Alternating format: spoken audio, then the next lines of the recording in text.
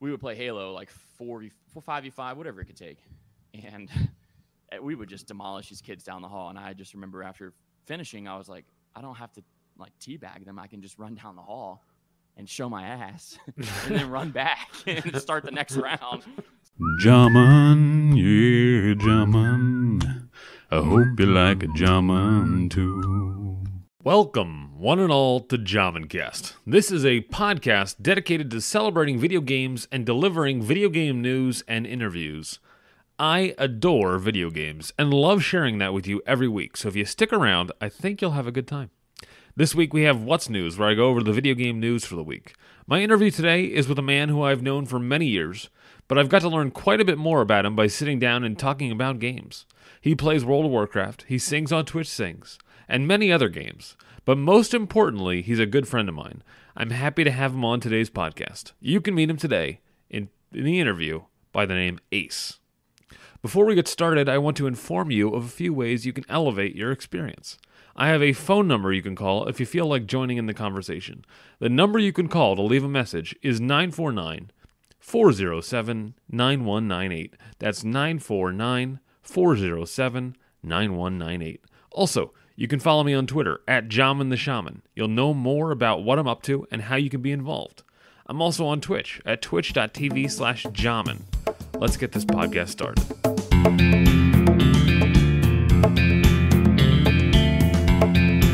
What's news, everyone? We got some great news this week. Almost entirely about Blizzard Entertainment and classic World of Warcraft. Those are the two topics, really. Lots of things to talk about, but a lot of strange things to talk about, okay? So, the first thing I want to talk about is on October 3rd, Blizzard community manager Kyvax made an update on the official Classic forums titled Realm Layering Update. In the statement, Kyvax reaffirmed Blizzard's stance for Classic World of Warcraft that they will have all realms on a single layer before introducing world bosses, and a great deal of progress has been made toward that goal.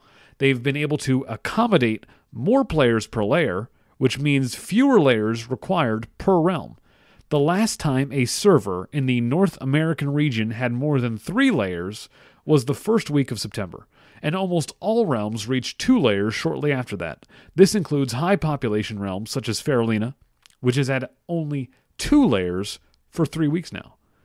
Some select realms reach their end state of a single layer, and they lock that in. With a change made earlier this week, the following World of Warcraft Classic realms are now permanently set to 1 layer: Anathema, Arcanite Reaper, Ashkandi, Azersong, Deviant Delight, Earth Fury, Fellstriker, Heartseeker, Netherwind, Old Blanchie, Remulos, Smolderweb, Windseeker.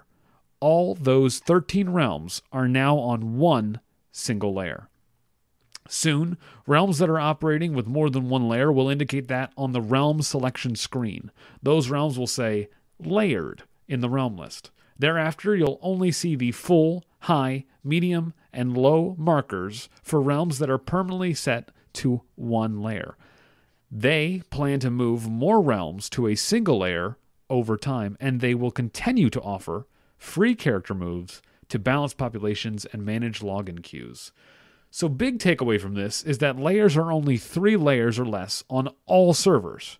We're in the endgame now. I've already seen this taking effect on Skyrim. I don't know how close to 1 layer Skyrim is, but it's awesome noticing that the auction house prices start to rise on gathering materials. It's not even people exploiting causing materials to be cheap, which is what people were saying before. Just imagine having double or triple the supply on the same auction house. Same number of players, but you have way more supply than demand, way more gathering nodes than the demand.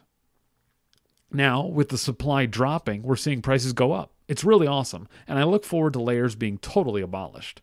Another thing I'm wondering with this announcement is that maybe they'll bring layers back if they decide to launch new, untouched realms later in the Classic cycle. To put all this effort into creating a new user interface and make sure people know which realms are layered, it could be really helpful to have that when new realms are launched and everyone is creating new characters on fresh servers. The next thing I want to talk about, moving on, is the new developer content preview. Game director Ian Hazacosta started in a video on October 7th for the World of Warcraft YouTube channel. He's explaining what's coming for World of Warcraft in the near future. On the retail side of World of Warcraft, there's going to be new allied races, the Mechanomes for the Alliance and the Volpera for the Horde. The Mechanomes and the Volpera look beautiful. The Mechanomes, I'm not excited about them. First off, they're an Alliance race, so again, I'm going to be a little bit less on them. But they kind of look like the same thing like the High Mountain Tauren did for Tauren. Like, I'm not all that excited about High Mountain Tauren. All they have is little horns. The Mechanomes are just gnomes, but they have little mechanical stuff on them. The Volpera are just a reskin of goblins, though, right? Aren't they a reskin of goblins? I'm pretty sure. So can't be all that excited about them either, but they look good. These are cool. They have a lot of cool. They have new dance emotes. They have new heritage armor for goblins and worgen coming. And then you have all the new mounts. You have the voice lines and the jokes and the flirts and the dances. So those are all really cool to see. Always great to see new stuff added. The auction house is getting a revamp, which is including favoriting items and making shopping lists. And there's no more single stacks. They got rid of that. They found a way to make it so the auction house, you can't just list things one at a time. Nyalotha is a 12-boss raid with N'Zoth as the final boss that's coming out. There's going to be new horrific visions. There are new challenges inspired by the Mage Tower and Legion, designed for 1 to 5 players to clear alternate versions of Orgrimmar and Stormwind. Rathian will help you, and you'll power up a legendary cloak to improve your defenses against the old gods. This cloak will also come in handy when you fight N'Zoth. That reminds me of the cloak to fight Nefarian. If you get the cloak off Onyxia, you can fight Nefarian and negate one of his abilities. Assaults by N'Zoth's minions on Titan facilities will be another thing added in the patch. Uldum and Veil of Eternal Blossoms. The Veil is finally being cleansed and restored to its original Mist of Pandaria's appearance. When an assault takes place, the entire zone is affected and special treasures and content are available. With all the assaults on Titan facilities, the Titan Forge system may be replaced by something new, which I think hopefully a lot of people enjoy. The Titan Forging is one real big problem with it. For a lot of people in the endgame content, Titan Forging is really stupid. For people that are not in the endgame content, it's fine. It's whatever it is. It's good. It's cool to see something Titan Forge. But once you get to endgame, it stinks knowing that you need a 0.0000001% chance to get the thing you want. And it has to Titan Forge and all that, right? That's really terrible. There will be more levels for the Heart of Azeroth, new essence slots, and more essences coming from 8.3 content. And there's a new Mythic Plus affix to reflect N'Zoth Corrupted. There are Black Empire obelisks that pull you into an alternate reality and then port you out to your location reached in the alternate reality versus your original location, making for some interesting skips. The other thing they talked about in this was classic World of Warcraft, which is, again, what I'm more excited about. Dire Maul will arrive on the week of October 15th, ahead of the rest of Phase 2, which is ahead of schedule. Dire Maul was not supposed to come out on its own ahead of Phase 2, but it is. Lots of people on Twitter and Reddit were upset with this announcement, saying that Blizzard is rushing things in order to keep people playing. I don't think Blizzard should wait for everyone to actually be 60 and to get their best-in-slot pre-raid gear before launching Dire Maul.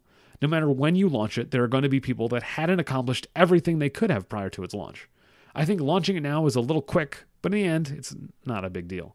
This is going to have a lot of ramifications with classic servers. On the high population servers, world farming of mats is high competition. Rich thorium veins are pounced on whenever they spawn. Dire Maul brings with it instance gathering nodes. It allows people to gather uncontested mineral and herbalism nodes.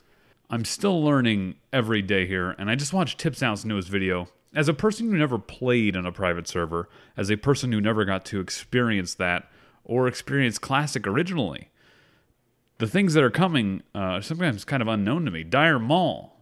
I watched Tips Out's newest video on this. Dire Maul is going to be a huge inflation to the gold economy that I didn't even have a clue about till recently.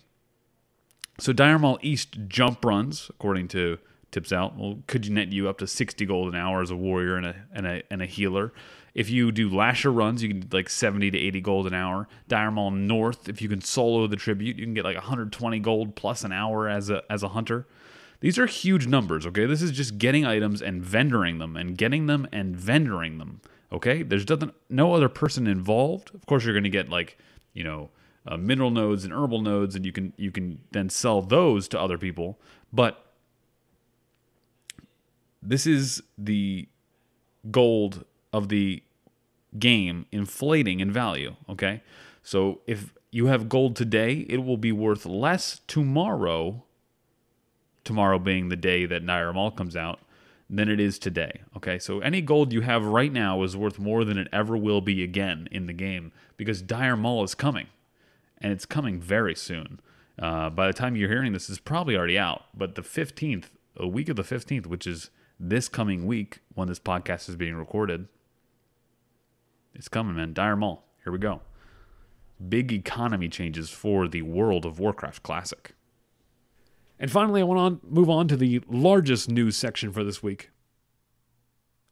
Blizzard issued a 12-month ban on a professional Hearthstone player, and I can't say her name. It's NGY Blitzchung Chung, for vocalizing his support of Hong Kong's liberation movement. This has led to a hashtag boycott Blizzard to be trending on Twitter. The New York Times reported Activision Blizzard's Quarter 2 2019 financial results. The Asia-Pacific market, which includes other countries in the area like Japan, was 12%, or $173 million of its revenue. Okay, 12% of its revenue, $173 million made in the Asia-Pacific market. But Blizzard and a lot of other companies are expecting large growth in China next year. Games like Diablo Immortal are targeting China and their large mobile gaming market. It's a huge market. People in China play mobile games more than other games.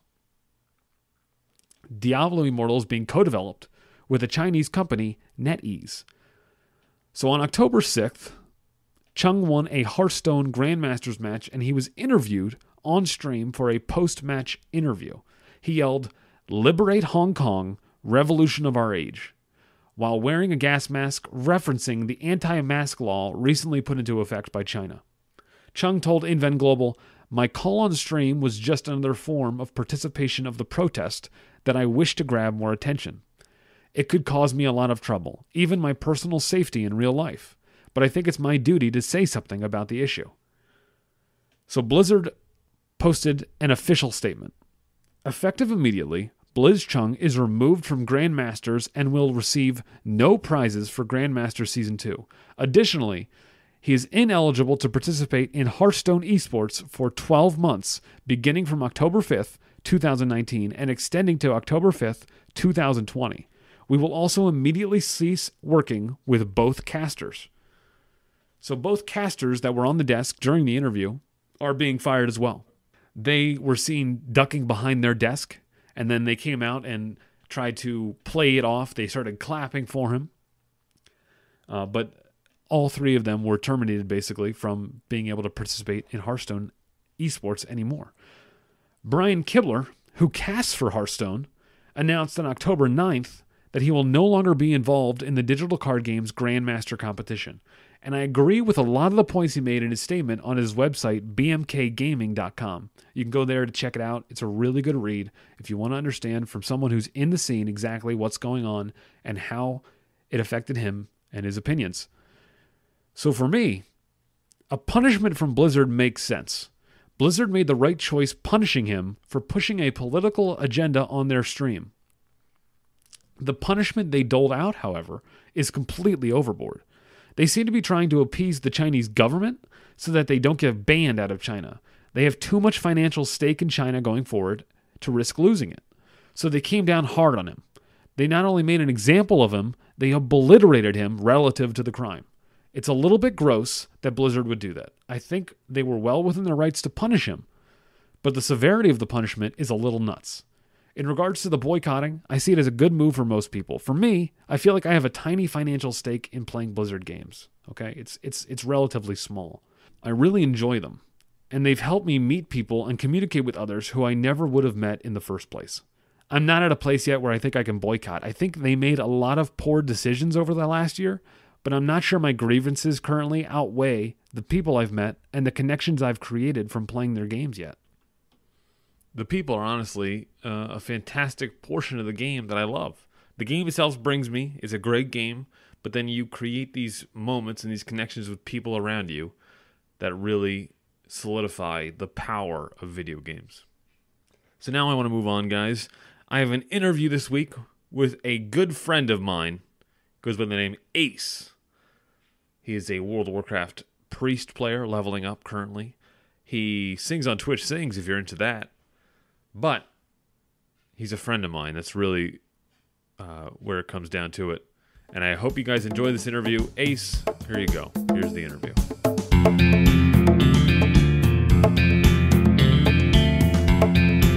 Hello, listeners. Welcome to another interview on Jamencast.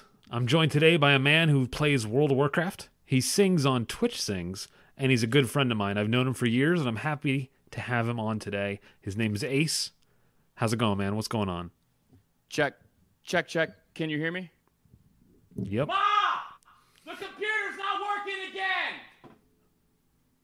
I don't care about your romance novel! No, I cannot pause it! Check. Hello?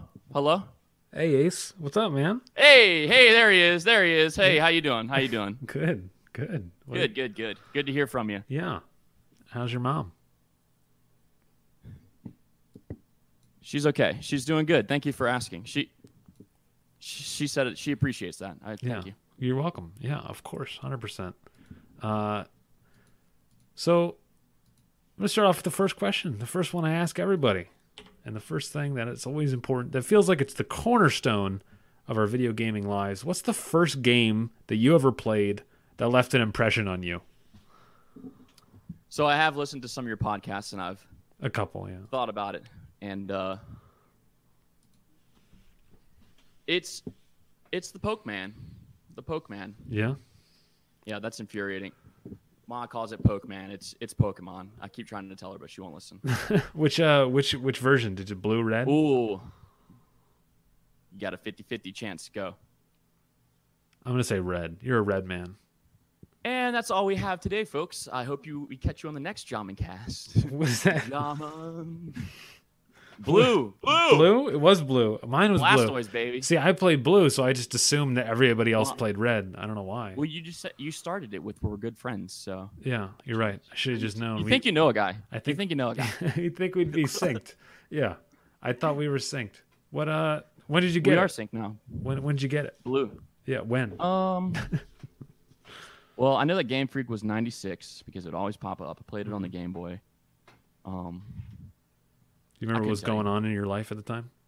Yeah, I was a kid. I remember the house. Parents were divorced at the time, which was they divorced early. Mm-hmm. I just remember that game kind of like being consuming me. You know, like I would draw Pokemon on these big sketch pads, and I loved it. It was cool. I kind of got into the trading card, but not really. It was just all the game for me. So the Pokemon was kind of new. I did play games before that. Like I had the Super Nintendo. I think Def Camp, maybe it was Def Camp mentioned Paperboy. Do you remember which one? That was Cavi Plays. Cavi, that's right. Yeah. God, Paperboy was infuriating. Yeah. He played it on his. It was like a rail. Played it on his Game Boy. He said. I played it on the Nintendo with the old boob tube. Mm-hmm. Yeah, that was an infuriating game. You just pedaled. It was like a rail shooter, but it was paper, and like if you tried to hit it in the mailbox, right? But if you threw it late or early, you could land in the bushes. You could break windows. Yeah, and you could like angle your throws, but it was like a weird framed like. It wasn't a side scroller. It was like an isometric point of view, and it was really weird. That was a really weird game. Yeah. Also played Gunsmoke. I loved Gunsmoke. So Paperboy goes from left to right. Gunsmoke went from bottom to top like that, like a classic shooter. That was a lot of fun. Boy, was that game hard too. There's not many harder games than just like classic platformers or rails. Yeah, I remember the plane shooters, so whatever, like the ones where you would just sit in a, like, I think it was 1942 or Yeah. those were always amazing. Oh yeah, that's right. What was it called? 1984. 1984, is that what it was? Yeah, I think it sounds familiar. I know they had a couple of different iterations of it. And then there was the ones with like the It's robot. like Galagos, I guess the original. There was like robot mecha planes, and you could like play with your friend. I remember form into two planes. I don't remember which one that was. I have fond memories of. So my parents lived on 5 acres. I guess it was my mom, my stepdad. They lived on 5 acres, and next to us were my grandparents. They lived on like 5 acres. So I'd walk over there. For some reason, my grandparents had Cartoon Network. So I'd go over there, watch DBZ. Make my granddad watch DBZ with me. He wouldn't move off the couch. He would just watch TV. Bunch of old westerns. I'd come over there and we'd watch DBZ. They also had, at the time, their son was living with them. So my uncle, he was kind of like transitioning or whatever, and he had a Sega Genesis. So the Sega Genesis, I guess I played a lot of darker games like Mortal Kombat. I remember beating Mortal Kombat maybe 3 or something, like for the first time. Like he couldn't beat it. But like Shao Kahn, I could only do it with Sub-Zero. Shao Kahn would just like charge you and 2-hit you, and you're like, crap. So the only thing I could think of was to freeze, roll the keyboard forward, jump kick, roll, or not the keyboard, but the directional pad, roll the keyboard back, and then do like this Hadouken to freeze him again. Yeah. Roll up and over, jump kick, roll back, Hadouken. Like, I was a young kid. I started. Yeah. I don't know. And you have to, I mean, not really like a strategy guide or anything, or like, I guess not a ton of people you can talk to about it. It wasn't like a social thing. It was just like, this is something I'm going to do. Yeah, just me. Yeah. Did you also like, go ahead. I was just going to ask you, did it ever become a social thing? Did video games become a social thing for you, or is that later in life, or?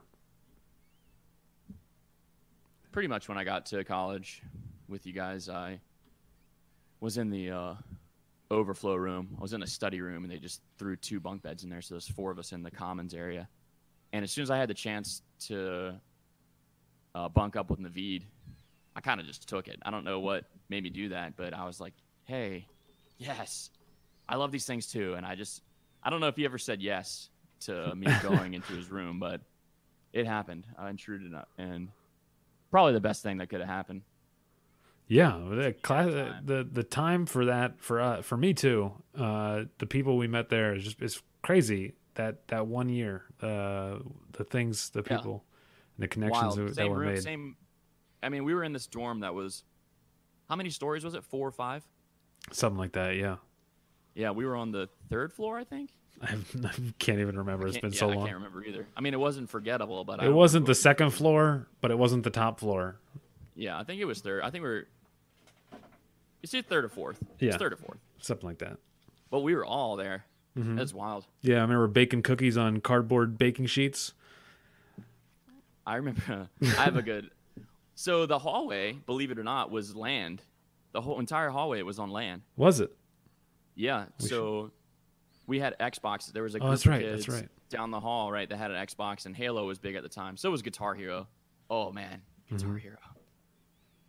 I don't play mini games. Like I do play games, but I don't play mini games. If I play a game, I go kind of hard on it, you know. Mm-hmm. So I was big in Guitar Hero, but okay, go back to the Xbox. We would play Halo like 5v5, whatever it could take, and we would just demolish these kids down the hall. And I just remember after finishing, I was like, I don't have to like teabag them. I can just run down the hall and show my ass, and then run back and start the next round. So that's what I would do. And they were like, I remember talking to them. They're like, dude, I hated you so much. I was like, yeah, that was probably a dick move. Yeah. But it was funny. Made for some good stories. Yeah, 100%. Man, yeah, I didn't realize it was land. I think I knew it was land, but it was like I never thought about like how to take advantage of it. But like Unreal Tournament, I used to play the Unreal Tournament 1999 edition. This like crappy little game by then, because it was like Is that like the Quake engine? Yeah, it was like 2002. It was 1999 Game of the Year edition or something that I used to have on a USB drive.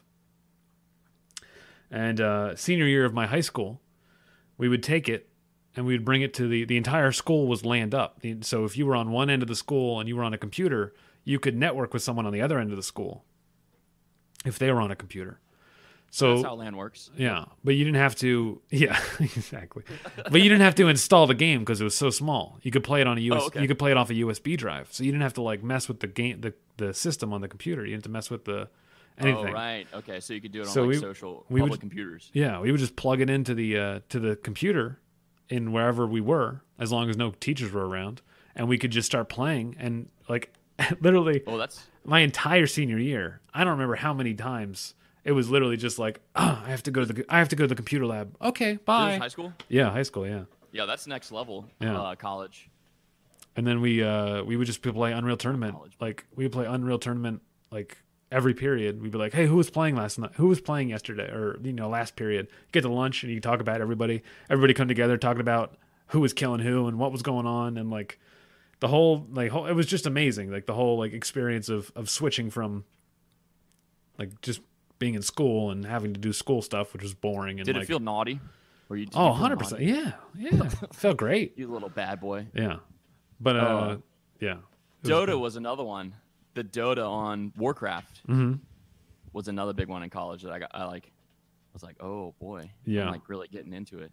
The social aspect of it, of Dota. Yeah, that too. That one, I just remember getting screamed at by people and being like, that was me. I don't like this game. No, not you. No, it wasn't that was me. No, it was, I would do a lot of screaming. What's his name? I get so remember. Like, I don't know how to communicate with people that are close to me other than just screaming at them. Like, what the? Yeah, no, it's terrible. It's terrible. I think that's a important lesson also to notice for like online games when you're interacting with people that are just screaming at you. They don't know a better way to interact. I think that's a good mindset to have. That people are like, oh, this guy's toxic. And they're actually pretty easy to diffuse as well. Like you can diffuse them pretty well, but it's when people I don't know, like return the toxicity. And then, and then it just feeds. But if they're pretty easy to diffuse, you're like, oh. Okay. Mm-hmm. All right. Thanks. And maybe I'll talk to you normally next time, or maybe I'll stream to you again. We're gonna work on it. Do you have So I want to talk to you about Guitar Hero because I remember when you came into the dorm, you were like the guitar hero. I just remember you being like the guitar. That guy's really good at Guitar Hero. So I was in I did band throughout high school. I was a band geek. I played the trumpet. Middle school. When I got to high school, I would do symphonic, which is everyone sits in it's very orchestral. Mm-hmm. It's not orchestral. Actually, orchestral or orchestra is strings, and symphony is brass. Trivia. Didn't think you guys would learn anything today, did you? Yeah, that's not even gaming related. Holy cow. Yeah. Big brains. It's big brain. Multi-brain. So I was in symphonic, and then also, because we didn't have strings. So I was in symphonic and also marching band. And then about like the third year of my high school, they were like, the band teacher was like, I can start a jazz band. We're going to do it like early before school starts. So I was like before school starts to after school ends kind of work day for me. Just completely encompassed. But okay, so the band kids like Guitar Hero, and I always show off on Guitar Hero. I remember being in like the cafeteria. You ever been in the cafeteria in high school when all the seats and tables are lifted up and pushed to the side? Yeah. It gets pretty big. I was like 30 yards out playing Guitar Hero, and people were like, who's playing that? How does he know what to play? Wait, at lunch? I love playing it. You were able to play it at lunch? No, it wasn't at lunch. It was just kind of like a band had a bunch of after school activities, just kind of some downtime, especially when you're like traveling or in between periods, stuff like that. Band is okay. If you ever took band out there, then you'd know. Yeah, it's just a lot of time spent. It's funny you mentioned the jazz band because my school did the exact same thing, and I joined jazz band. My teacher was like, I could have a jazz band, and I did it my sophomore year of high school, I think. And then what did you play? Baritone saxophone. That was a monster. It was like carrying a body around with me everywhere I went. Yeah, it's a bit big. Yeah. It's bigger than the alto. So it's so there's alto for the non-band geeks. There's alto, and then it goes to tenor, and then it goes to baritone. Yeah, the baritone plays with the tuba with the tubas. Me and the tubas would be synchronizing. Yeah.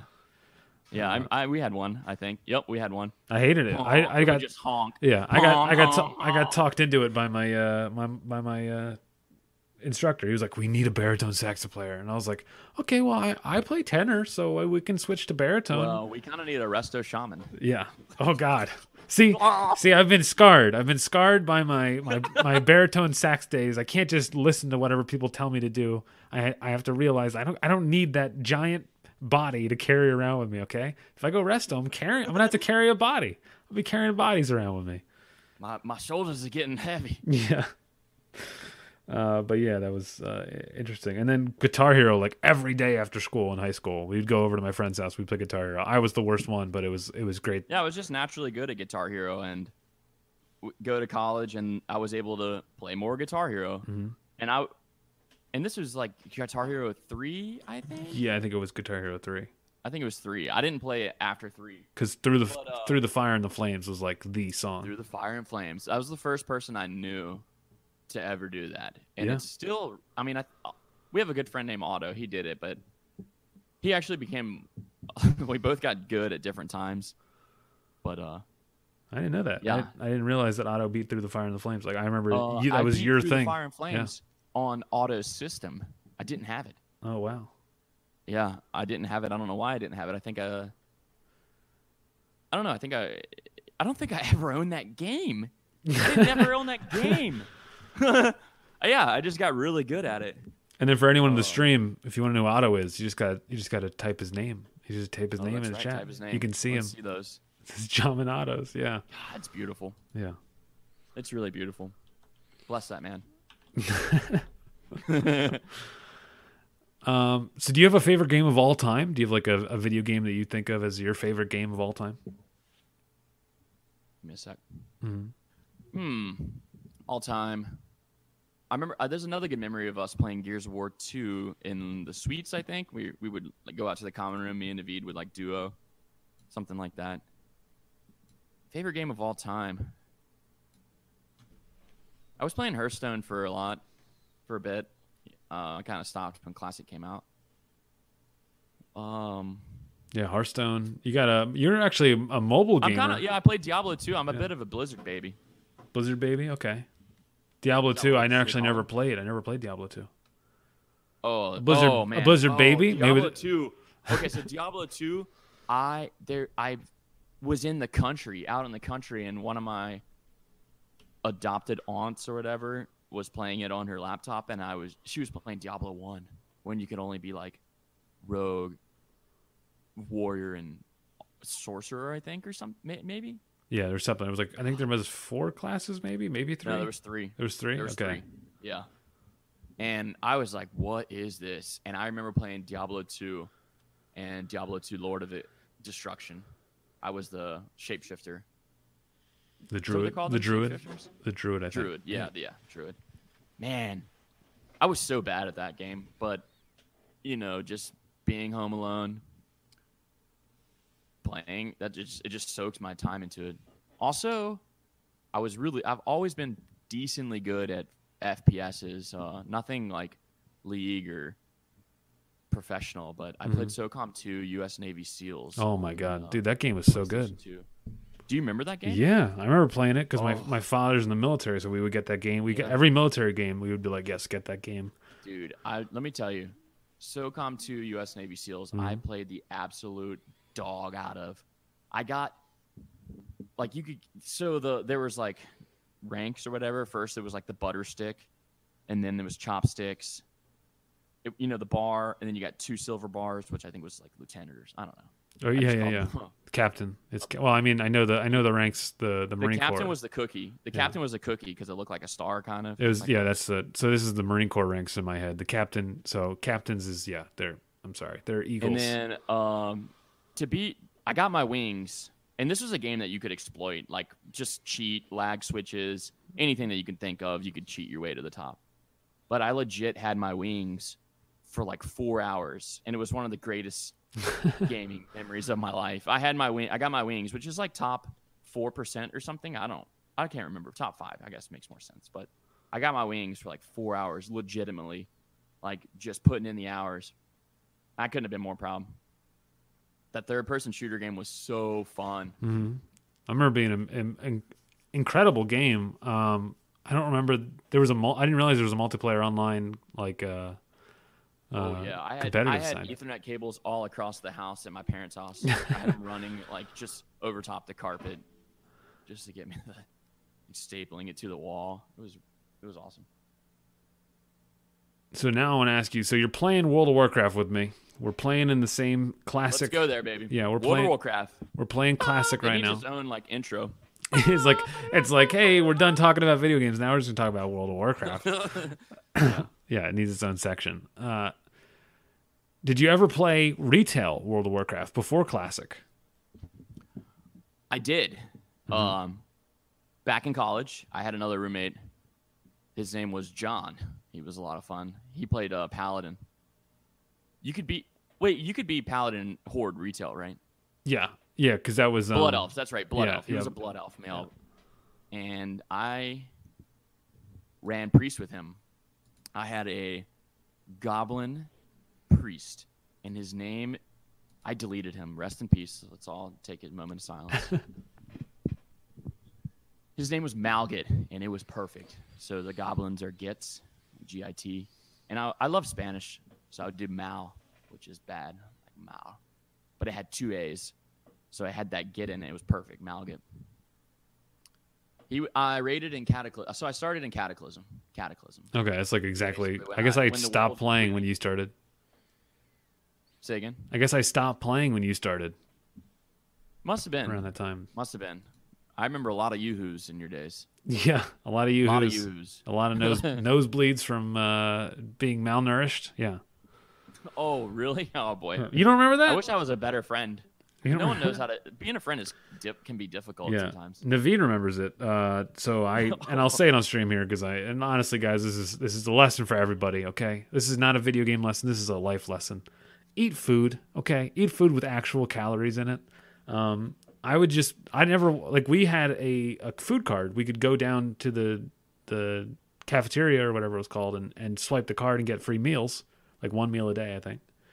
And that was too much work for me. I was too like, I don't want to leave my dorm room. I don't want to stop playing video games. I don't want to stop interacting and socializing with people.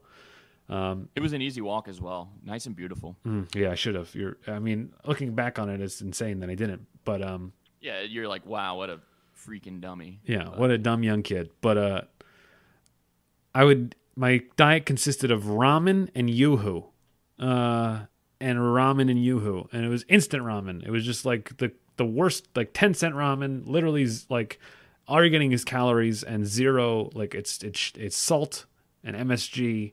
And did you get it from noodle. the C store? Yeah, because that was right. Okay, so we had this place called the C store, which C for convenience, but we were the Seahawks, so it was the. Oh right, that's right. Yeah, it was right behind. It was literally it was literally right behind our building. So I would just go there and buy, and I was like, I got a hot shot thing that pours water and makes it hot, and then I get instant ramen without even thinking about it. It's totally fine. That's a percolator. You had a percolator? Yeah. I had a little red. That's a fancy Okay, this is another. I had a little red bowl, a little red ceramic bowl that I had under there that you could put soup in or whatever. And this is how young I was and how unknown the world was to me at the time. Naive. Naive. I had a guy, I think it was Rob's old roommate, and for people who don't know, Rob is one of our friends. He came into my college buddy. He came into my room, my dorm room, and said, "Hey, dude, you got a bowl?"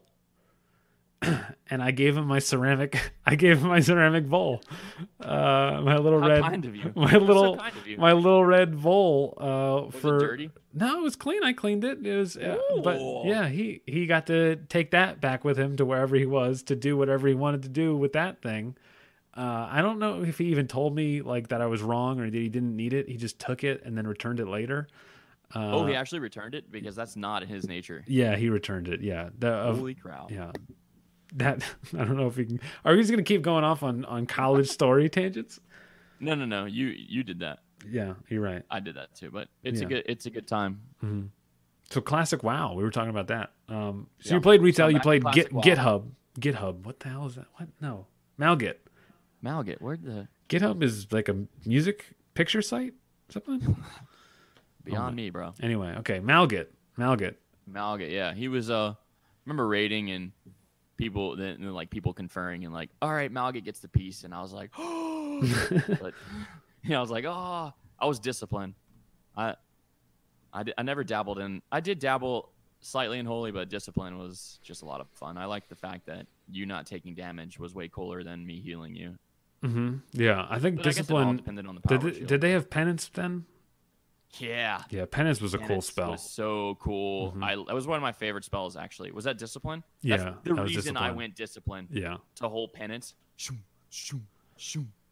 Yeah. Oh, it was like, get it, the healing energy. So you never played before Cataclysm? That's correct. Okay. Never dabbled in vanilla or BC or. So you missed this whole world. Yeah, I was around it kind of, but not even a spectator, just whispers on the wind. You know. Gotcha. What is this? Wow, classic. Yeah. And now that it's released, I'm going a little faster, but I'm having a ton of fun with it. Yeah. How's it been? How's the classic WoW? You said it's been fun. You're playing a priest again, but you're Shadow this time, because discipline doesn't have that penance ability. That's true. And you pretty much got me into classic. All your casts were like massive hype, and I was like, oh man, I'm kind of feeling it too. And David probably won't say it, but he was gonna play it too. So I was like, I want to play classic, and it's completely replaced everything else. A couple of gamers have said that, but it does. Yeah. I'll say that from like level 52 to 60, I'm kind of not liking. But the like beginning, like maybe I should just create an alt and start again. But I'm having a lot of fun with classic, and being a priest, you're like sought after. People greet you when you come in, hey, Ayce, and you're like, what do you want? Yeah, I noticed that. Yeah, every time you're on, I'm like, oh, he's on. We can do. We got a healer. And I'm like, here we go, baby. Let's go. Yeah. I am like prematurely invited to a lot of dungeons and raids because I don't need hit. I just need to heal my players, which is nice, and that's a nice touch. But I'm having a lot of fun. I am going Shadow. I'm going Shadow because I was told that's the skill to level in, and I'm not yet 60. So maybe when I make 60, I'll make some sort of Paragon shift. Maybe I'll even go Holy because Warriors are just so effing OP right now, and they will always be. They will never change. Yeah, and Rogues are really strong too. And then occasional Hunter was surprising in raids, but I guess the Golden Goose is the mage still. God bless mages. They're so strong. Yeah. I killed a level 60 mage the other day. Did I you? was so proud of myself. Dude, I think you actually have a pretty decent time against mages as a priest. I have not even... Because not only can you just with PvP. Not only can you dispel their stuff on you or on a friend, you can dispel their stuff on them. You can remove their bubble. You can remove their frost armor, their arcane intellect. They lose all their buffs. I actually didn't think of that. Yeah. Holy so shit. As a priest, you have to rebind my dispel magic. Yeah. What you can do actually is make a macro that has a mouse over macro. So when your mouse is over an enemy target, it'll dispel their stuff. When your mouse is over a friendly target or their nameplate, when you click the button, it'll dispel their benefit. Their all right, yeah, it's on my action bar right now, so I'll need to click it, but I'll have to send it back to my 1, 2, 3, 1 through 10. You'll have to show me how to do that. I'm kind of really dumb. Yeah. So you'll have to work with me there. Yeah, I just got it working with my cleanse poison and cleanse disease macro, so now I can. But that only works on friendly targets. So you have to mouse over yourself in order to cleanse yourself, as opposed to holding alt and stuff. But it's yeah, I think retail was an unexpected surprise, and I think or not surprise, but success. Kind of unexpected. Classic, you mean? Classic was an unexpected success. Did I say retail? I'm sorry. No, classic. Yeah, I think it's one of these things that people just like. For me, at least, playing retail, going back, and if I don't know about how you felt about in Cataclysm, if you played into Warlords of Draenor at all, but like the game felt more and more like a slot machine, and more, less and less like you have control over what you're able to do. And the more I play Classic, the more in control I feel of my character and the way I play it. Yeah, I saw you the other day. Like, I know you were in it when you were like just spending time looking for gear. I'm like, oh boy, he's at that level. Yeah. I Yeah. was like, oh crap. Yeah. But you not only I that, love not only that. that. You like Yeah. actually reminds me of Hearthstone a lot. When I play Hearthstone, you can pilot a deck, which means you can go online, copy paste the deck, and then pilot it. How good are you piloting? But or you kind of gotta fight the meta, and I guess the meta is pretty much stale. In-game classic is pretty stale meta, I suppose. But yeah, going back and trying to create your own little birth or like you're getting your own little baby out there. It's a lot of fun. Yeah. Making your mark on the world. It's cool. And then what I love is like, okay, so I'm in PvP wise, not even PvE wise. Because PvE, I feel like, is pretty set and go, dry. I don't think there's really anything else you can do to make yourself better in PvE relative to what they've said. But PvP wise, when you're fighting a rogue, you need armor or you need something to stop them. So I throw on a shield. I throw on a dagger. And then I'm got my shield up and I'm blocking their attacks. Hopefully I block something big. Maybe I block a big gouge so he can't, CC me for a while. Maybe I block something good. I don't know. I just got that shield up for that chance. Got that big armor spike because he does a lot of physical damage. Same thing against warriors. I got a shield on because I know I'm not going to be able to burst this guy down with a Wind Fury proc. And like, not only that, I could, if I knew I was going to face a rogue, if I knew I was going to face a warrior beforehand, I could change my whole gear set in order to. You know what I mean? When do we get battle like 2v2s and 3v3s? Is that a thing? That's only Burning Crusade. Oh, yeah, that was so much fun. We haven't even got Battlegrounds yet. True. Battlegrounds are in. We're getting Dire Maul next, I guess. If they can take it slow. Just take it slow. I don't care. I'm still riding this roller coaster. I'm still on it. I'm like not begging for any more content or, because at some point it's just pipelining, and now we're back in retail. Yeah. Yeah, and then at some point we're done. Like they have everything in Classic that they can have, and then you have to ask, well, what goes next? I think the longer they take, the better, because I'm enjoying it. I'm not burnt out. I'm good. Whatever you guys want to do, keep it up. It's fine. But apparently, there must be people that are being burned out right now because they're about to bring Dire Maul in, and they're like, oh, they need to get these guys more content, get them more stuff to do. Quick, put it out. Do you think it was smart to release Dire Maul early? Would you, if you were Blizzard BDP, would you drop Dire Maul early? I think they have numbers that we don't that would suggest that they need to release it early. I'm just going to go with them on this one but I also think that it doesn't really matter either way, because Dire Maul is just one instance. It's got a bunch of good gear in it, but it's not like things aren't like completely different. Enough, I guess. Yeah. Some crumbs. Mm-hmm. I think I don't mind Dire Maul getting released early. It's kind of neat. It's too much. It's still like kind of too much for me at this point because I'm not level 60 yet. I think the only people that oh dude, it's so hard to find warriors that are not level 60. Really? Like now's the time to level warrior and just run to the top. Oh, get some tanks. You could be the tank. I think I'm gonna level my druid next and just tank on stuff. But then I need to find a warrior name. I've been looking for a warrior name for my undead female. So call Anthony at call Jamin at. I think it's 949. What is it? Hold on, I gotta pull it up. My phone number. Oh, you're supposed to be ready for this. Yeah, I'm supposed to have that known, man. I'm supposed to have that. And I need call in with good undead female warrior names. We need them. 949-407-9198. If you guys have an undead female warrior name, 949-407-9198. I'll tip you in game. With a cheers. Yeah. Oh, dude. Enchanting is the worst. Enchanting is? I have to go to Uldaman. Yeah. I'm stuck at 2.25. I ain't mad because I feel like once I get enchanting, I've seen trade chat and oh boy, is it expensive to get your stuff enchanted. Mm-hmm. There's a lot of mats. And then most people, what you can do, and I do this, I don't know if other people do this, but I just buy my mats and I go find an enchanter. And I say, hey, I need this. And they go, okay. And they just they can literally stand in Orgrimmar and just people walk up to them and give them things. Please, sir. Please, I need a Crusader enchant on my weapon, please. And he was like, Yeah, that actually reminds me of what when Rob actually played WoW. And I remember him. He was kind of like the first person I knew that would sit in org and just yell, "Hey, like business is open," And I was like, man, this is actually pretty smart. Yeah. I liked that's what I like about our group, man. It's just a lot of different things to learn from a lot of different people. I don't know what I don't know what I'd do without you guys. I don't know how life would be. It'd be crappy. It's the social, World of Warcraft social experience, man. And like every day I meet someone new that teaches me something I didn't know about the game. Just little things here and there. I'm like, wait, what is that? How does that work? Oh, and like I thought, people in our group, you're like, oh, you love classic WoW. Like, tell me more about this. And I'm like, all right, let me go Google this real quick. I have no idea what he's talking about.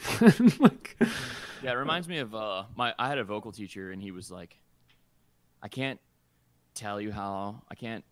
give you these epiphanies, but I'll know when you've had the epiphany. I was like, oh, because I've had them, It sounds lazy to me. It sounded like a lazy teacher. I was like, figure it out. He's like, I don't know. You can't he's like, I don't know how to teach you this. I don't know how to teach anyone anything, really. Yeah, there's things you got to do for yourself. Well, there are things you got to do for yourself. Otherwise, there's no meaning. You don't learn it. You know what it reminds me of? Mm-hmm. Hey, Jamin, go here. Okay, now go here. You turned Questy off, didn't you? Yeah, I did. I don't have Questy. Kind of like that. You gotta have to do it for yourself. Otherwise, you're not gonna understand what the heck's going on. Yeah, exactly. Yeah, we level up and then you go, what was that? What we just do? And you go, don't you realize the significance of that? Like, there's a whole quest with Thrall in this game that Thrall yells at you and tells you you're like a young child, basically. And like, he doesn't yell at you, but he calls you like immature. And like, I don't know if anybody realizes this. Like, yeah, I like that. Like when I was reading that, I was like, wait a second, Thrall's a jerk. Like, he's not the like lovable green Jesus that everyone paints him to be in like World of Warcraft Classic. Like, he's kind of like, I'm a freaking war chief, bro. Like, you don't know anything. Like, he's so dumb. God, like he's Thrall's awesome. Like, it makes me like him more. I'm like, he's disrespect me, daddy. Yeah. like I don't know. Like, he's not just like a blank canvas of like good. Like, he's just a good. Oh yeah, well, I'm Thrall and I do everything. Morally ambiguous. Yeah, morally good always, making the right choice always. Yes, like it was good to read these stuff. And if I was using Questy, I'd just be like click, go. Next quest. What's the plan? Yeah, that kind of actually reminds me of like the developers all playing it and like they're terrible at the game. Like, dude, you created the game. That doesn't mean they're good at it. Yeah, they're like, I wrote this. Or like, well, then read it. Well, what are you doing? So you also do Twitch sings. For anyone, you don't stream, but you do participate in duets, and you have videos on your Twitch page, which is That's right. T Macaulay. Is that how you? That's right. TMCCAULEY. Okay. How's Twitch Sings going? I know you've gotten a little bit of a pop filter fetish going on for your friends. Yes, I'm not doing it right now, but I have to hold my pop filter, and they're like, whenever I sing with people, they're like, "There's the guy holding his pop filter," and it never occurred to me that would be like a thing. But I guess everyone else has all their pop filters. Like, so a pop filter is just like basically pantyhose or like a cloth mesh over top of your mic so that it reduces your pops, your airflow. It stops the airflow so that it's not as intrusive. But everyone's like got it built in, or it's just, they call them also windscreens. You can put it over, but I just hold mine. And I've gotten a lot of followers. It's kind of fun. I still do, like, go check out a Twitch stream. So on Twitch Sings, people will go live and they'll be like, all right, who wants to sing with me now? And you got to have like some duets already in your stockpile, and maybe your number, it's like a lottery. Your number comes up and it's like, I'm going to sing with him now. And it's like, oh, it's a lot of fun. And then, so you get a lot of, what's the word I'm looking for? Promotion, FaceTime, like a lot of networking kind of stuff. Exposure. Okay. Yeah, you get a lot of exposure really quick because you're kind of hijacking other people's streams, at least for like 3 minutes. Mm-hmm. It's really cool. I'm decently good at singing. Got a lot to go. I hate my singing. Obviously, every artist hates their own work, but man, is it fun! There's little little more pleasure than I get than singing. That was worded weirdly, but Yeah. I love singing. I love singing. Yeah, you're good at it, man. I it's fun to watch you. It's also really fun just to watch someone doing something they love. And Yeah, that is fun too. Actually, you're like, hey man, and just giving it. My dad was always like, don't half-ass something. So I full-ass it. Yeah. I'll full-ass this. Like, whatever you do, just don't half-ass it. And I've kind of taken that to heart. Like, if I'm gonna do something, like kind of cooking. I love cooking too. Get ready for some delicious meals. It's gonna be fun. oh yeah. I love cooking and I love singing. It's like, and I love playing classic WoW. That's me in a nutshell. Yeah. Cooking, dude, I can't wait. We're gonna have some great gamer meals. We can get some good gamer fuel because my gamer fuel at the moment is mostly peanut butter. Consists of peanut butter and jelly and coffee. That's about everything I drink and eat. So remember how I said earlier we were talking about I only He's upgraded. I only eat ramen and yoo-hoo.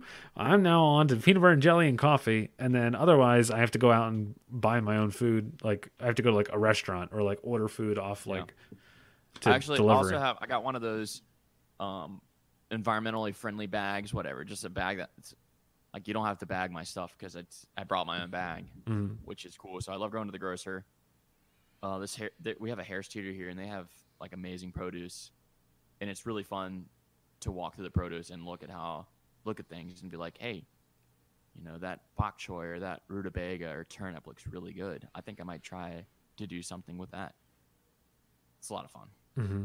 Yeah, kind of shape. It can shape your.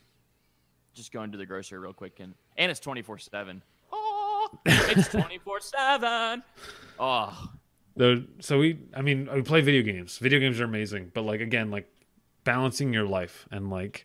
Yeah, I agree. Yeah. Eating good food, taking care of your body. That's all like not logging in for just a freaking minute or something. Can you don't have to. Your brain. Yeah, you don't have to jump on as soon as you get home, like kind of thing. Like I've wake up.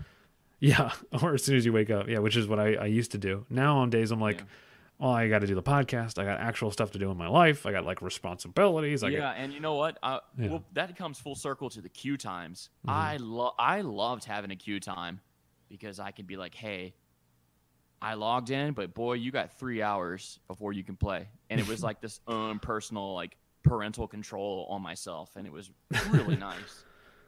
Now you can log in whenever and you're like, oh now dear. I can log in whenever. And it actually has gone downhill a bit, but I remember I'm like, hey. And like, dude, do your not chores, but like go out and be you. Don't forget who you are and then come back and let's go hard. Yeah, because it's still fun. There's a healthy way to enjoy it. Fun to play. You can definitely play. And actually, when you do play after you're doing your chores and stuff, you're much more focused and concentrated, and you get a lot more out of the experience. Mm-hmm. Yeah, just like sitting around Orgrimmar, creating a train or something. No, I've noticed that. Like I'll get home, and I'll be like, let me go sit down. I need to do something, but let me go just sit down and like maybe I'll just log. Maybe I'll just like go to the. And maybe I'll just and like the whole time I'm constantly like, no. Like I don't have time to play right now. So like, why am I even on? And then you have to like. So even the time I am on, even though I know I'm not supposed to, I shouldn't be on. I should be doing something else. There's other stuff I got to do. And it's not fruitful or it's a wasted time. It's both wasted. It's both exactly. wasted in the video game and it's wasted in the real life because I know both times are being wasted. Like I shouldn't be doing this, so I'm just giving myself an excuse to check it out or like put my toe in. But I'm not actually jumping full head into the water, and I'm still trying to like keep active on the other side of other things that I'm doing. 100%. That's an important lesson. Mm-hmm. Yeah. But it's good. I mean, it's still a great game, and I'm excited for it for going forward. Yes. I can't wait for Battlegrounds because I feel like that's when I'm terrible at PvP right now, even though I'm like Shadow, Mage and Shadow. And oh my god, learning how to fight people, dude, dueling people I was really worried about dueling people at the beginning of the a couple days. It was like a day or two ago. I was just like, people were like, duel me, and I was like, oh, I don't know because I'm not very good at dueling, and I don't really know if I'm gonna be able to duel you. And insert Wind Fury proc. Yeah. Insert Wind Fury proc. Right, and then like I started dueling people, and I was like, oh, I can actually win these fights. Like I don't have like best in slot gear right now. I don't know who these people are. There's no like matchmaking system putting us together, but I'm actually winning some of these fights, and they're winning some of these fights, and like. Yes, it might come down to like sinking your RNG. teeth in a bit, like, But yeah, oh, like, oh, I might actually have a he chance gave here. a little bit there. You Yeah. see that? Like, I You see actually beat a warrior in a duel. And I was like, Yeah, that goes back to my level.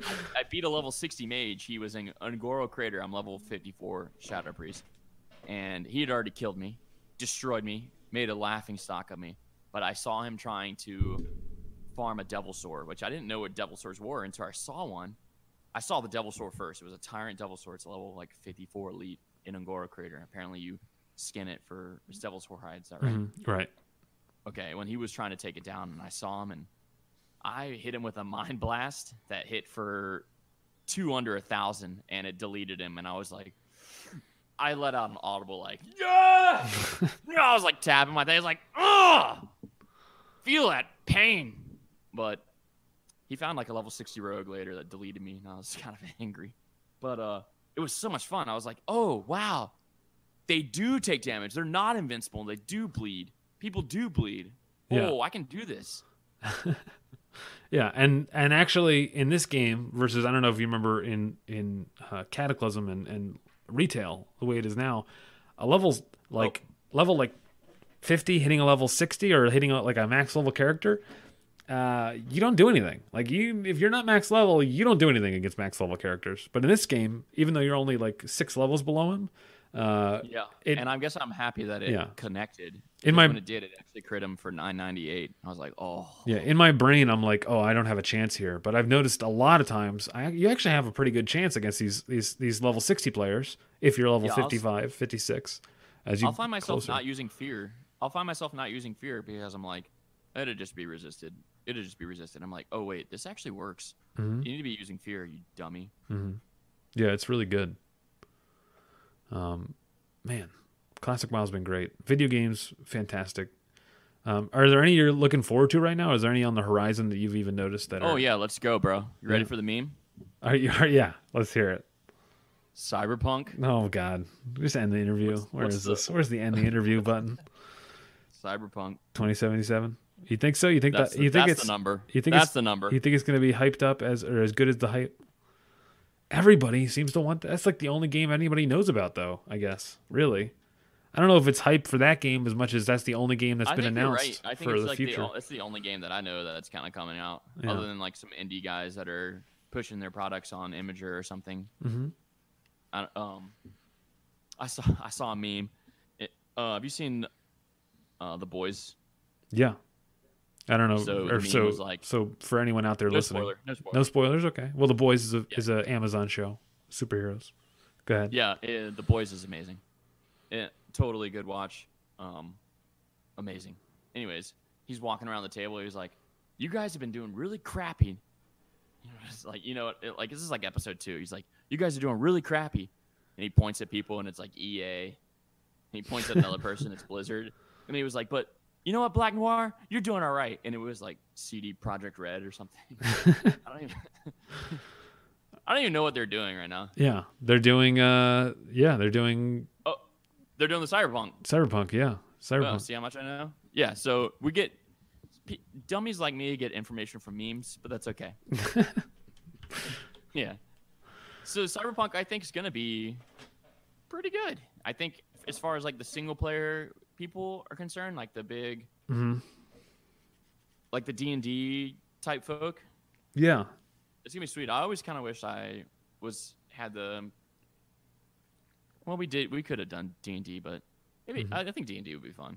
Yeah, I think so too. I think I've played it a couple times, but I've never actually like dove into it. Like I've had like and there's a bit of a meta with it too. Yeah. Like you got to know how to play the game just a bit to make it fun, but after that you just go. And it's also being with people that are all like your same like level of like involvement, like people intelligence. Not intelligence, but like people who have played the game already. Like you don't want to have like You know, like the same thing we're talking about, like learning the game right now. Like you don't want to play with some guy who's like, yeah. Like I know how to play. Like, just follow my commands, and you're like you lose the enjoyment of the exploration of the game. Oh right. When there's someone just telling you, it's like questy, like just telling you where to go, just telling you how to play. So the guy who knows plays the DM basically, and then he can hide behind that just a bit. Yeah. And mess with you. And also having a good DM, having a good creative person.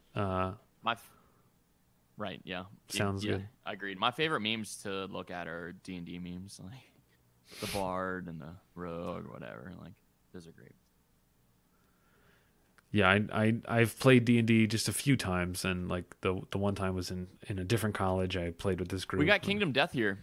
Oh, I have Kingdom Death as well. Kingdom Death, or is that just another story? That's a game. No, we can talk about Kingdom Death because that's a hell of a game. It's a hell of a game. Yeah, it's a board game. So not a video game. But Kingdom Death. It's a board game that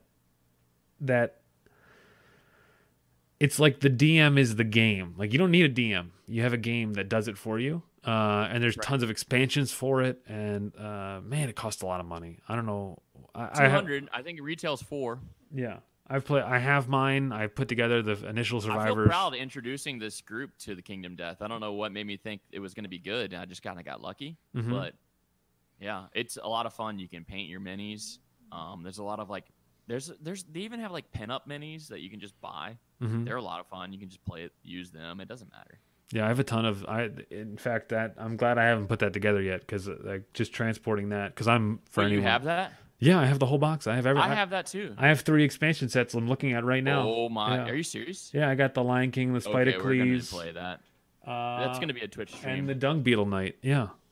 That's gonna be a Twitch stream. Yeah, we're gonna have to set up a camera. We're gonna set up multiple camera system, lions. Yeah, get people over here. 3 cameras. Yeah, that sounds good, man. So basically, you in this game, Kingdom Death, you start out with like 4 people, and then you can procreate and create a village. Mm-hmm. And like sometimes your village, you might send this one person out. There's a lot of bookkeeping, mm-hmm. but that's D&D. So you can send these villagers out. And who's our famous guy? He lost like his legs. His name was Legless, I think, or something. Did we name him? I don't think we named him until after the first fight. Like you don't name them until after the first new character sheets. But it's not that terrible. But yeah, we had this one guy that would just he got massacred. Right? He lost both his arms or both his legs or all of them. I want to say he lost his arms, but I really don't know. I don't remember. Naveed would know. Yeah, he had he was missing a bunch of limbs, multiple limbs of different varieties. The specifics don't matter. Mm-hmm. He lost them. Yeah, he lost them. Right.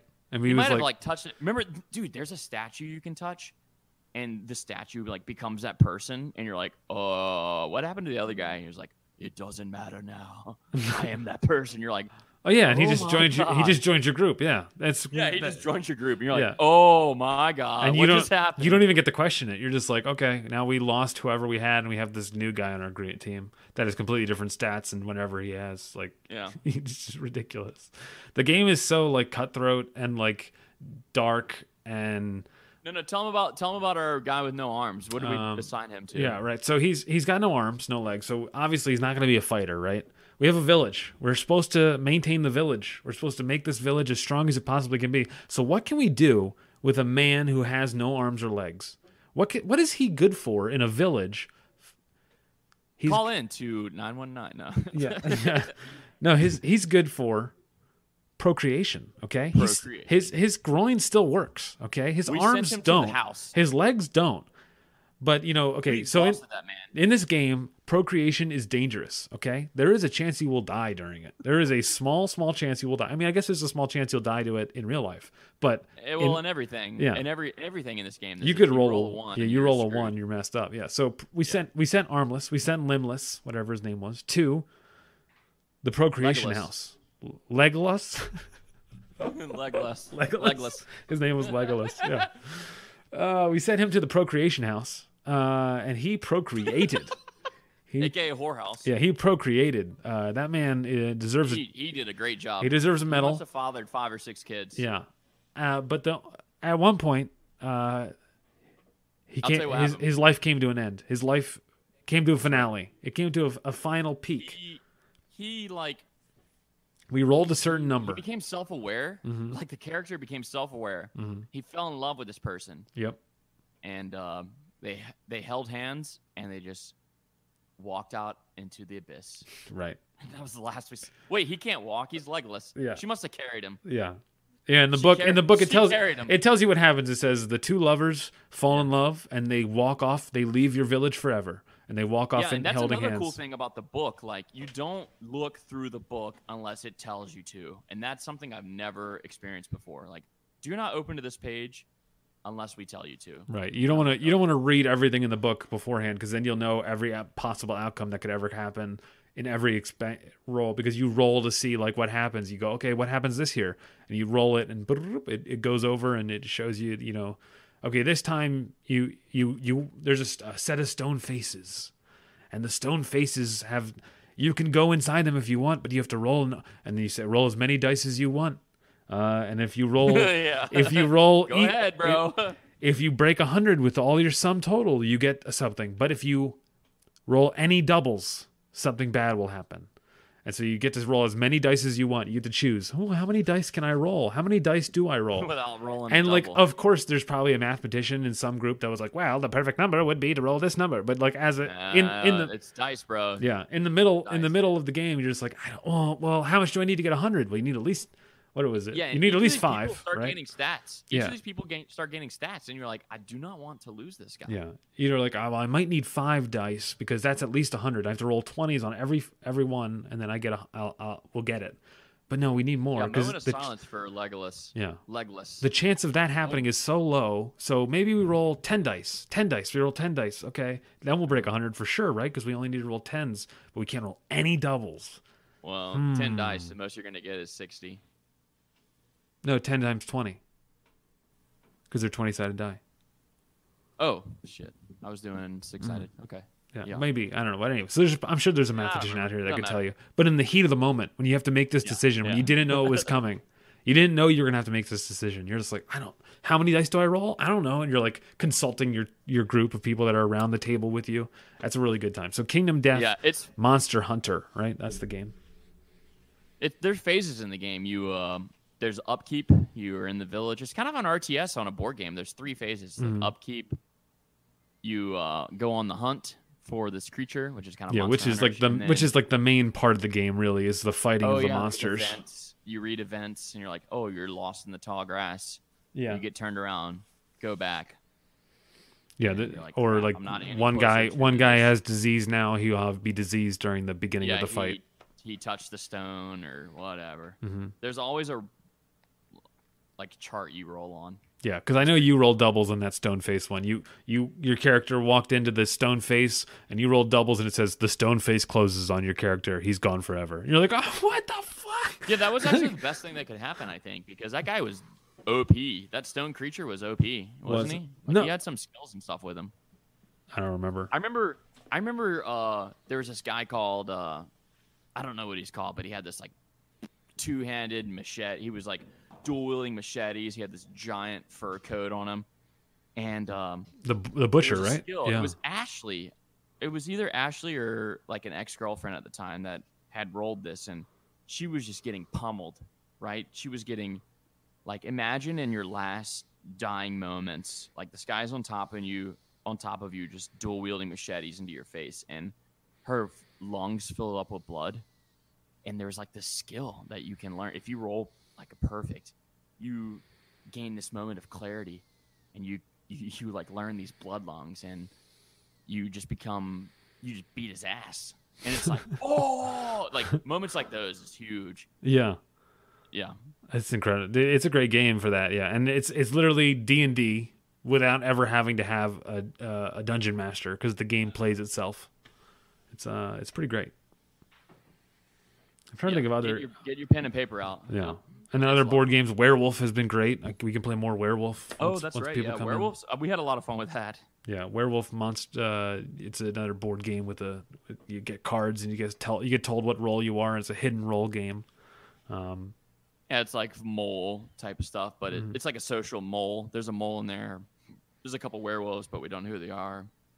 Trying to hide themselves, trying to kill people without them knowing. Yeah, video games and games in general have just been fantastic, and I don't know. They've been a great social tool for sure.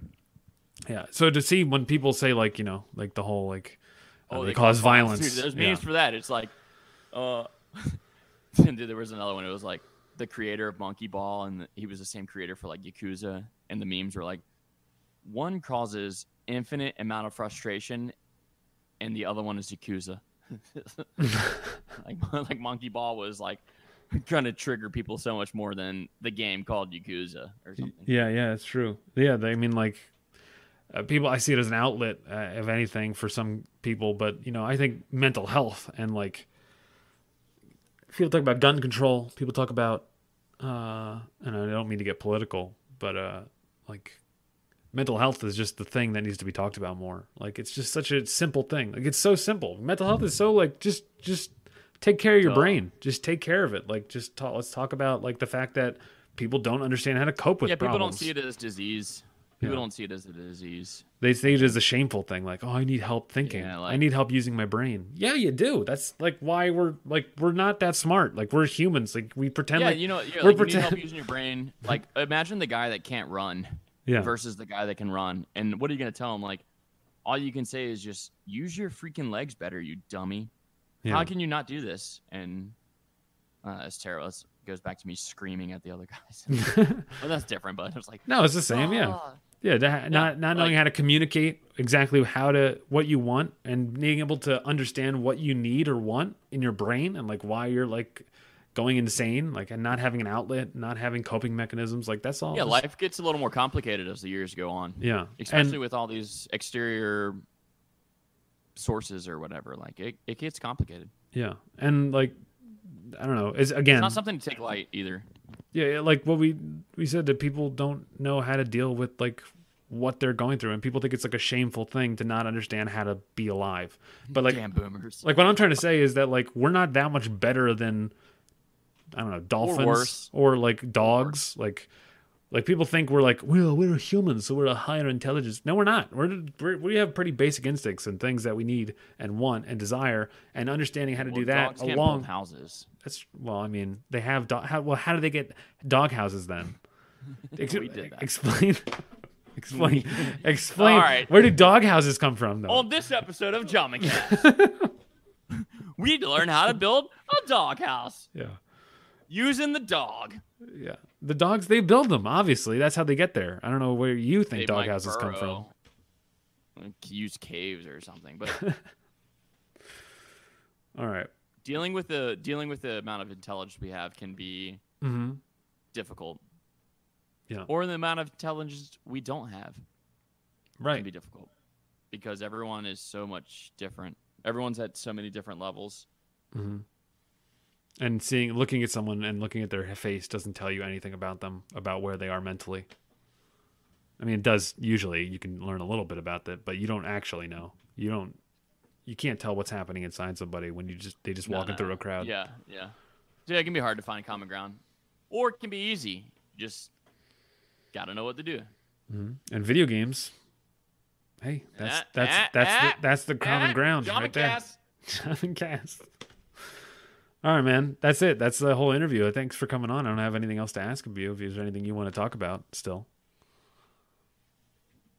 No, I think we did it. Yeah, we did it. It was success. Nailed it. So at the end of my Twitch sings, I always say nailed it. I'm like nailed it. Nailed it. Even if it's ironic or if it's not, it just works.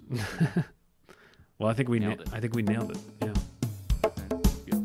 Beautiful.